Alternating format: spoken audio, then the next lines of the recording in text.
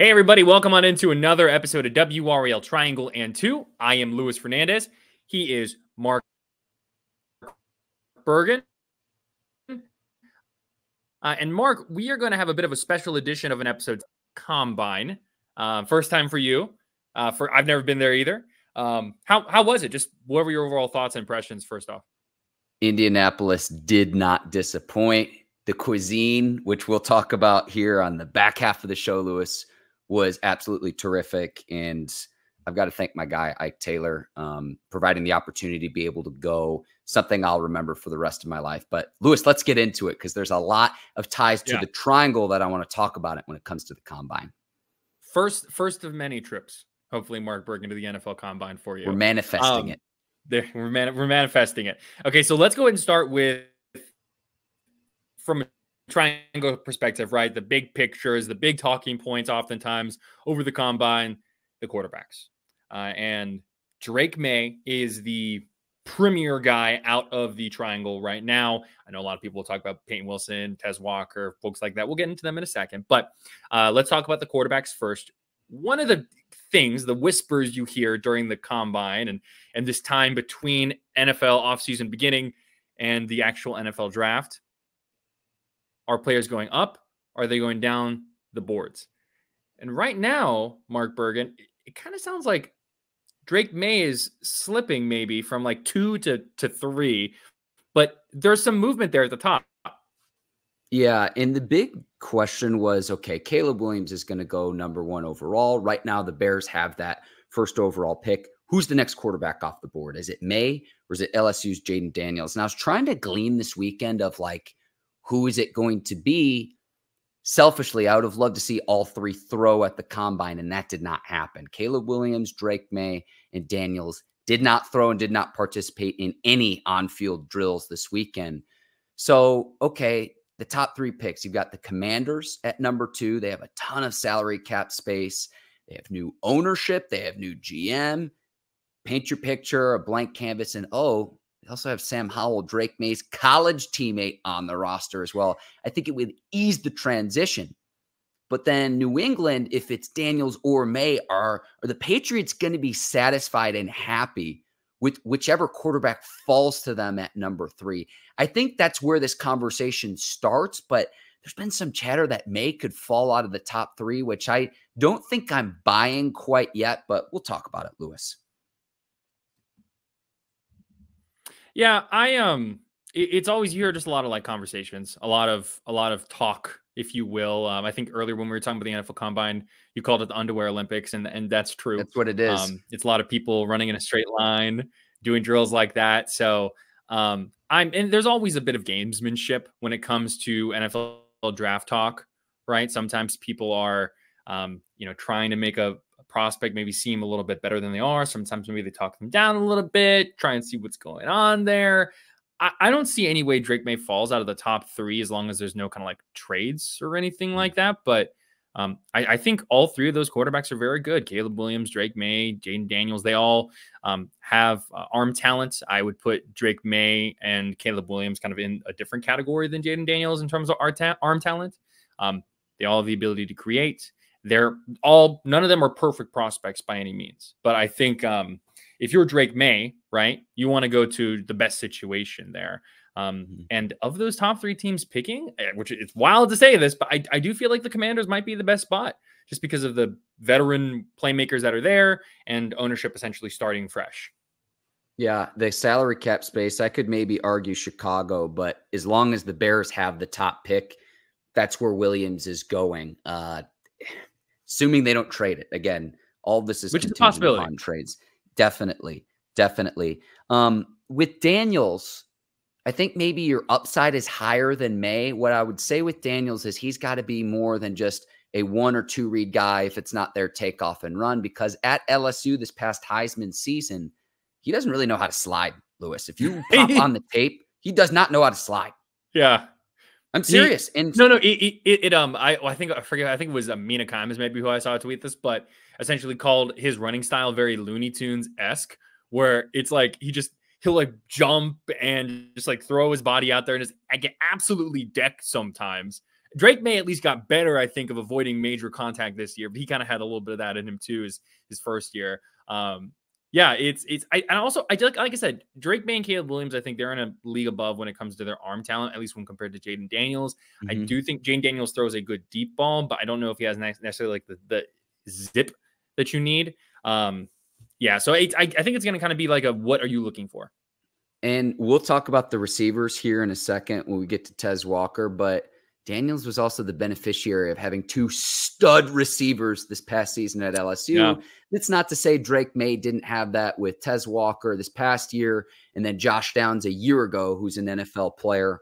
But to have both of those guys in Neighbors and Thomas on your team at the same time, they were big contributors in what was a Heisman season for him as well. Yeah. So you have to keep that in mind as well when you're evaluating these players is what's the talent like around them and what are they doing? And, the argument for Maye would be maybe he's doing more with less. I know Marion Hampton's really talented as well from a UNC standpoint, but that's something that you have to keep in mind when you're doing these evaluations. And, how they play in college doesn't always project the same way to the pros. We'll see what Maye does at his pro day too, because we can get enamored of a player working out in cutoffs and shorts, right? Like we saw it several years ago. I remember BYU's pro day with Zach Wilson when he's thrown across his body and everyone fell in love. He hasn't done much with the Jets in the NFL, Lewis. So it's not an exact science. And if it were, you'd have a better success rate than like 30 or 40% of quarterbacks hitting when you draft them at any round of the NFL draft. Go ahead. The one thing I'll say too is I think a lot of I've like just seen people talking, and I think some of the more like ignorant folks in terms of Drake Maye are relating him to like Mitch Trubisky. Or I've heard some like Zach Wilson comps, and I'm like, no, so that's just it's people who are saying that kind of stuff. They never watched him play. The only commonality is that they both played for North Carolina with Trubisky. Here's what I mean by that. You have two years of starting versus Mitch's 1 when he was at UNC. Different coaching schemes. There was a different head coach than to say, okay, Mac Brown. And here's another thing with Maye too, which I credit him for. This would be a pro, an asset, if you will. He had a different offensive coordinator this past season than Luongo was there the year before, when he made a name for himself where it was like, whoa, who's this guy that came out of nowhere? We weren't sure what we would have at the quarterback position when Howell left North Carolina early to go to the league. So to say he's Mitch Trubisky, like you're not watching any tape and not understanding what's going on behind the scenes, particularly when it comes to there's different head coaches, totally different schemes. Anyone watching this, I want to shut that narrative down from the jump, Lewis.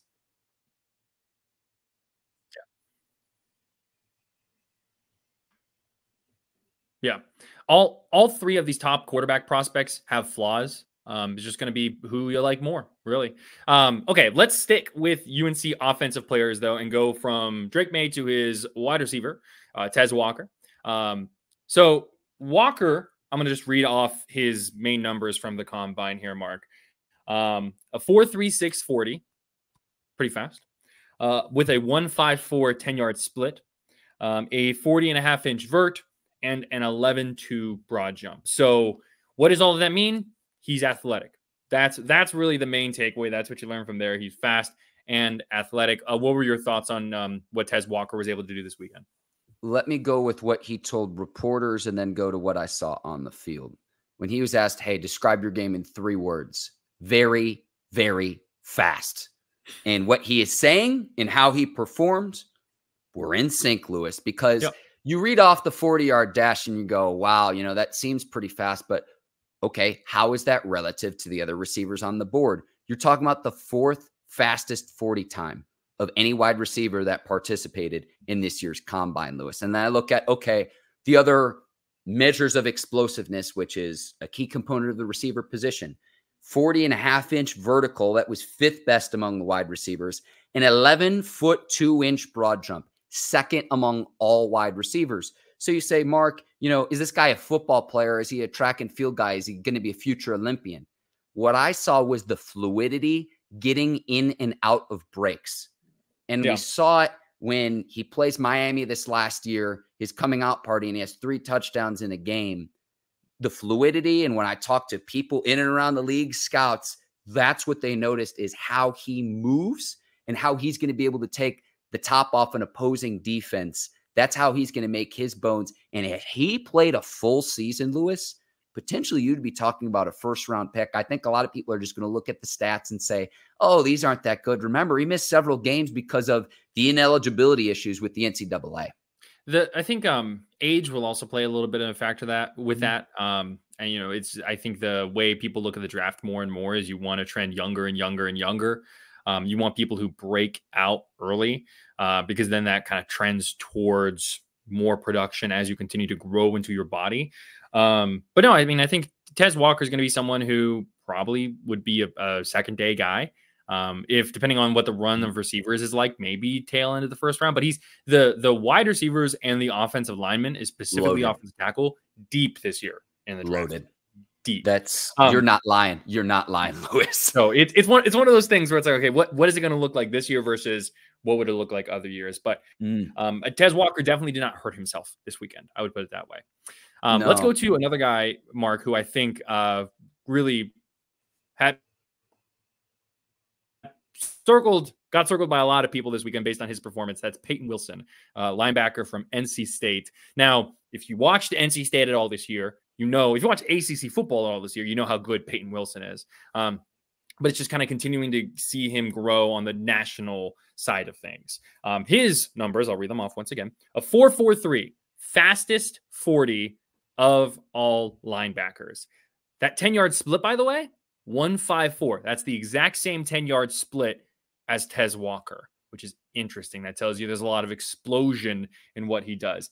34.5-inch vert and 9.11 broad jump. So, I mean, all you need to do with Payton Wilson, I think, is turn on the tape. I mean, that's really all you need to know.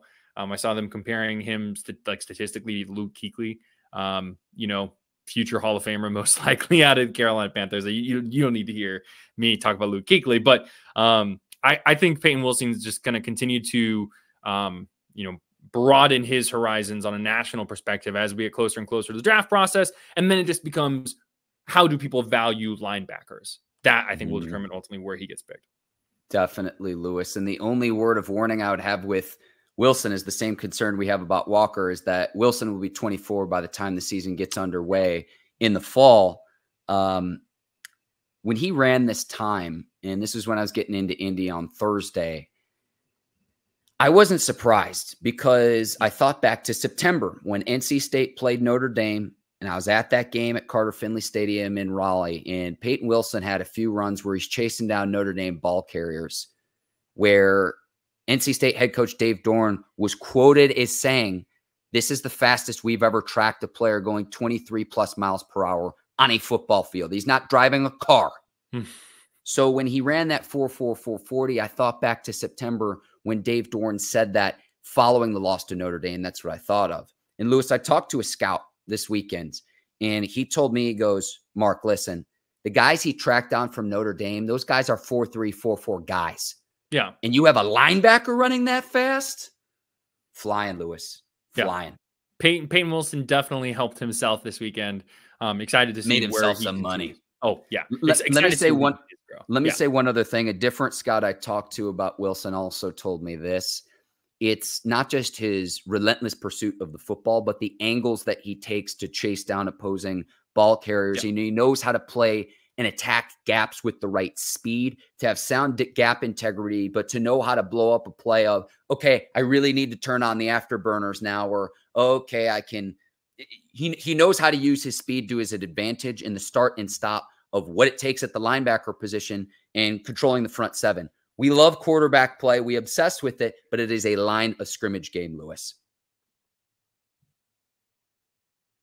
Yeah, and we mentioned the 4.43 40, right? But once again, that 10-yard split at 1.54, that kind of shows you that explosion, that ability to attack in a gap, behind the line of scrimmage, things along those lines. Now, bringing up the miles per hour thing like you did is interesting, and I want to get into that because we're going to last kind of little on-field thing we're going to talk about here. Xavier Worthy breaking the 40-yard dash record. He ran a, 4.23 4-2-3. 4-2-1. Is that right? 4-2-1. Or 4-2-1, excuse me. Jeez Louise. So he beat the previous record held by John Ross, a Washington wide receiver, 4-2-2. And so it's one of those things where like, man, you're constantly shocked how people continue to evolve. Like this is the way they run, how athletic they are and things like that. What was it like being there in person when that broke, Mark? It was the loudest Lucas Oil Stadium was all weekend. Largest applause. And here's what you didn't see on TV that to me was the most incredible part. There were two aspects of this. Number one, he false started on both of his 40 attempts. So every single player participating in the combine gets 2 attempts. But before you start your run, you have to come to complete stillness for a full second. And the adrenaline and the nerves and, you're all keyed up and ready to go. He false started on both runs. So that happens. His first run was a 4.25, and that drew a huge reaction initially. And it was like, wow, he's really close. And that's the fastest we've seen all weekend. Clemson's Nate Wiggins the day before was at a 4.28, and he was flying. So he false starts and he decides he's going to run it again. And then when his unofficial time was 4.22, the place just exploded. It was on his second attempt. If you take a sample size of, say, 10 players, Lewis, 8 out of the 10, probably 9 out of the 10 run their faster 40 time on their first attempt, not their second attempt. And he broke the record on his second attempt. It was absolutely remarkable to see. We can talk some about, okay, just because you run a fast 40 time doesn't guarantee success in the NFL. Again, I'll go back to scouts I talked to this weekend, though.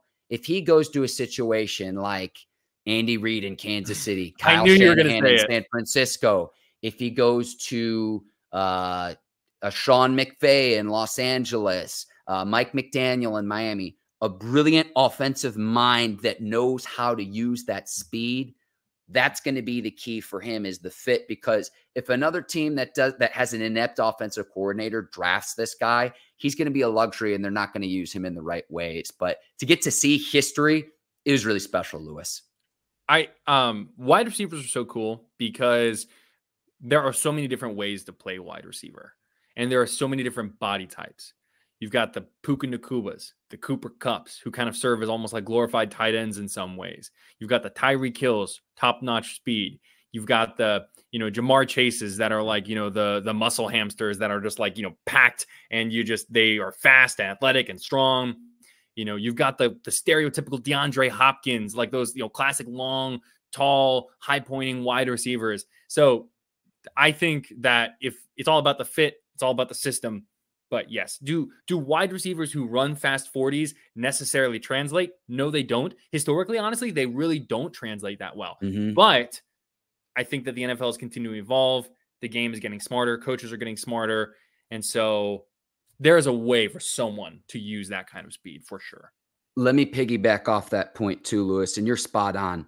Keon Coleman out of Florida State, a guy that a lot of ACC fans are familiar with. Go up and get it guy, basketball player, makes all the circus catches you could want. Runs a 4.64 in the 40, and you say, Mark, well, there are edge rushers and linemen that can run faster than that. Yeah, that's low. But when he underwent the gauntlet drill where he's got to run the wide length of the football field, 53.3 yards all the way across, he's flying at almost 20 miles per hour, it was close to 20 miles per hour, fastest you've seen. So with the ball in his hands, you see the 40 time, you say, he wasn't that fast. He looked just fine to me in terms of the fluidity and the movement when you actually track his miles per hour during the gauntlet drill. So don't take too much of this. It's the Underwear Olympics for a reason, but it is another step in the process for these players that they're trying to establish themselves as pros. You have 320 plus get invited to the combine, 250 plus slots get drafted. So it's that opportunity. And what might be even more important too, Lewis, is when the players get to meet with the teams, how they comport themselves. What kind of leadership do they have? Sure. What makes them tick? What motivates them? What's their body language like? There's a lot more to it than just what the measurables are at the combine. And it was amazing to be there. But again, it's just one component in the entire evaluation of a player when it comes to the NFL draft. Absolutely. And before we wrap up here, Mark, one of the kind of, I guess a lot of people, when they go to the NFL Combine, I've never been, so I'm taking your word for it. Going to places like St. Elmo's, the steakhouse that's over there. Just tell us a little bit about the weekend and what it was like for you. It was an absolute delight. So I got in Thursday, and I knew Friday and Saturday would be slammed. So I'm like, I'm going to St. Elmo's Steakhouse. It's an establishment. It's been there since 1902. So I get in, and I had a lot of people say, you got to try the shrimp cocktail there. It is famous, world renowned. Thankfully, I was warned that it is spicy. It is a delight to the senses. I'm not. But when in Rome, you've got to do it. If you had any kind of sinus congestion, Lewis, you'd be cured immediately. Now, what I will say is that heat goes away almost immediately. It does not linger, but it is intense. The shrimp cocktail there was fantastic. The steak there was fantastic. It was an incredible experience at St. Elmo. So a lot of people that I've done work with over the years, to get to see them not on screens, but in person, was truly special. Again, I want to thank Ike Taylor. Had the chance to meet Reggie Wayne, had the chance to run into Jerry Rice on Saturday night. And, you see people in and around the league, coaches, scouts, GMs, just walking around downtown Indianapolis while you're there throughout the weekend. A lot of great media members. It is a great, great event because it brings pretty much anyone with an NFL background together in one place. And like you said off the top, I hope this is the first time of many that I get to attend the NFL Combine, because it was a tremendous event. And all of the players, their families, their coaches, and the level of sacrifice that it took all of them, even just to get an invite, Lewis, to get to see that firsthand. I mean, I was sitting in the stands with mom of one of the running backs that was exercising. And when her son ran a 4.46 in the 40, tears were streaming down her face of happiness and joy, because he's getting his opportunity to showcase his ability in this league where 92 of the top 100 watch broadcasts last year in 2023 were the NFL. So it was an amazing event. I hope I get the opportunity to go back. And it's been so much fun talking with you about the Combine. I could probably talk about it till sundown. I was just thinking that we talk so much more about it too. How do you order your steak, Mark Bergin? You know what? In the Midwestern meat, medium. No. Yeah. I could do medium rare, but listen, I like the taste of medium rare, but there's a price to pay the next day with my stomach. So I got my steak medium, but that's funny. Listen, you got to peel back the curtain for the listeners and the viewers of WRAL Triangle and Two, Lewis. Just like the prospects, Mark, nobody is perfect. That's okay. That's going to do it for us for the special edition of WRAL Triangle and Two, talking the NFL Combine. I'm Louis Fernandez. He is Mark Bergin. Please feel free to give us a listen anywhere you listen to your podcasts. 5 stars, like and subscribe, all of that stuff. You can watch us on 99.9 The Fans YouTube page. Make sure you give them a like, as well as subscribe to their channel. You can also watch us on WRAL Sports Fan. Thank you so much. We will see you all coming up later this week when we will talk Duke and UNC Battle of the Blues Part 2.